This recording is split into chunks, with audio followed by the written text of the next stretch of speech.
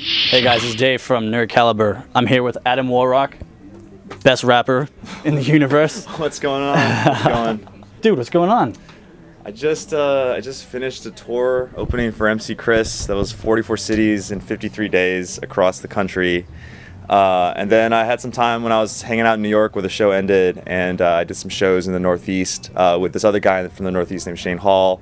And now I'm at Kamikaze in Somerville, Mass. right now at an amazing comic shop, and I'm going kind of back to my roots. I kind of started out doing live shows by bringing PA systems to comic stores and just doing shows.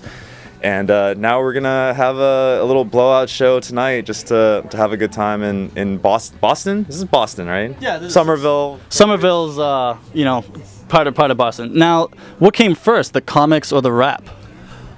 Oh, that's a good question. I think the comics came first. Always a fan? Yeah, you know, like I started out collecting like basketball cards and baseball cards, and then when I started reading comics at the grocery store in the magazine section while my mom shopped, yeah, you too, you kind of like realized that you could collect something that had like a story and that you could get like emotionally invested in. And so I started reading comics from when I was like 9 years old. I still remember the first comic I ever bought. It was an Avengers annual from 1989. It's like part 4 or 5 of the Terminus Factor, and I still have it at home. And it was like an annual. I had no idea what was going on, but I just thought it was so cool. And I just kept going every single Wednesday after that to a local comic store. And then, you know, the rap came when I was an angry, angsty teenager in high school, I guess. Something like that. Now, when you first started out, Adam, what was some of the feedback from your parents and your friends? I mean, did they look highly upon this, or what was some of the feedback you got and the hurdles you had to jump over? It's funny because, you know, and I guess like to explain, like I do music full time as a guy who raps about comic books and other geeky stuff, and I quit a steady job to do this, and you always get like an opposite reaction from people. Like, you think your parents are gonna hate it, you think your family's gonna think you're crazy, you think your friends are gonna be like all supportive, and it turns. My parents were pretty, you know, they're pretty supportive. You know, I'd gone through school and grad school, and they kind of knew there was nothing they could do to stop me, and it's not like I didn't have any kind of plan whatsoever. And then there were a lot of friends who worked professional 9-to-5 jobs, and they were the ones who were just like, you're crazy, and like, there was jealousy. maybe it was jealousy, maybe it was like me reminding them that they wanted to quit their job too. But at the same time, a lot of people came out of the woodwork for me and really supported. So you find it in the unlikeliest places, but it's kind of like you really can't predict how people are going to support. It's just kind of like you just tell them and they kind of compute it, and then they react the way they do. But my parents, like, you know, everyone's like, oh, Asian parents, how are they gonna react? They've been more supportive than most people would assume, so it's been nice. This is the first time in history I'm ever performing this song live. It's called Mal, and it's based on Malcolm Reynolds from Firefly. I guarantee I will mess this up. M to the A to the L, that's our captain in this journey on this vessel that we dwell. The brown coats are here just to let a rebel yell, and in this fight, independence will prevail. Yo, M to the A to the L, that's our captain in this journey on this vessel that we dwell. The brown coats are here just to let a rebel yell, and in this fight, independence will prevail. Yeah. All we need is the job just to keep the tank full, and the skies are the place where we make our own rules. Since Unification Day produced the alliance, we've been making our own way. On each other we're relying, and our coats are brown just to show our independence, cause government's in the business of keeping us in our limits. We long to see the days when the nights are so free, like we long to see our names lighting up the marquee. We don't do it for the fame, we doing it to survive, and we're laying down with snakes, but we're waking up fine, oh my. Cause you know we're so crafty, flying in a ship that moves with straight to the scrap heap. We got no leaders, set directions that we flip, and our guns are loaded so we're shooting from the hip. This crew of bandits in this here rap game, and you know we only answer to our captain's first name. It's the M to the A to the L, that's our captain in this journey on this vessel that we dwell. The brown coats are here just to let a rebel yell, and in this fight, independence will prevail. M to the A to the L, that's our captain in this journey on this vessel that we dwell. The brown coats are here just to let a rebel yell, so in this fight, independence will prevail. Your latest album that's out, care to talk about this and like some of the inspiration that comes to your work? Yeah, I mean, the last thing I released officially, so I do a lot of free stuff on my website that kind of comes out every week, and I do mixtapes for free.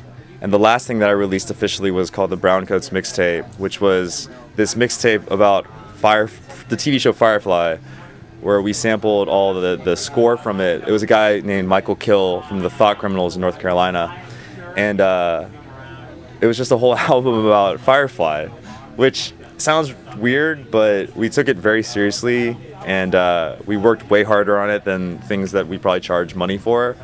And I mean, people responded really well. I got, tweeted about by Nathan Fillion, which immediately crashed my servers for like the next hour and a half. And it's just got an insane amount of coverage. And before that, there was an EP out that had just a lot of comic stuff on it. Like we were talking earlier, it has like an Ultron song, and it has a song about, it has a single Marvel vs. DC, which is like kind of a calling card that I kind of have in my music catalog. And it's just a mixture of like a lot of free stuff, and then every once in a while you can buy an album if you want to, Yeah, I noticed, guys, I checked out on Facebook, on your Facebook page. I recently liked you, and I listened to a lot of great free samples there, so check Adam Warrock out there. So what's coming up down the road for you? What do you have on the tables next? What's next in the cosmos? I've been traveling since September 5th, and I won't be home until December 6th. Where's home? Memphis, Tennessee. And so when I get home, I have this EP that's probably gonna be longer than an EP. It's probably gonna be like 12 songs at this point. But I'm gonna work on that, release that hopefully in February or spring. It's gonna have like a lot of guests on. I actually just announced the guests yesterday. It's gonna have MC Lars, Dr. Awkward, a guy I work with, Tribe One from Atlanta, and this young cat starting out from Atlanta named Gary Samurai. Nice. So that's going to be like a kind of a big release, and we're very excited about it. Production by a new guy named Vince Vandal from Baltimore. I'll say it correctly. That's right, I've been there. And then after that, we're going to do more shows. I'm going to be at Emerald City Comic Con in Seattle in March, probably doing stuff with Kirby Crackle, who are from there, a really awesome geek rock band if you never check them out. And then I don't know, this Chris tour kind of came like last year in January. I didn't know I was going to do the Chris tour, so I'm sure that something's going to happen this next year that's going to be even crazier. So for now, I'm just going to do the show tonight in Somerville at Kamikaze. So things are keep on growing, and that's good. We give you our full support. Last question I want to ask you is a little geeky. Have you ever thought of having a counterpart? Like, doesn't Adam Warrock have the Magus? And you ever thought of sporting like an Infinity Gauntlet or going that far? I'll make one for you. I have talked to a cosplay prop designer about making a very elaborate Infinity Gauntlet. I just haven't had the time or the organization to do it. But it would be cool. And it's funny because my debut album was based loosely on the Infinity Gauntlet, right? Hence the name. And that story ended. So the next full length that comes out, which will be towards the end of next year, is actually going to be a direct sequel to that.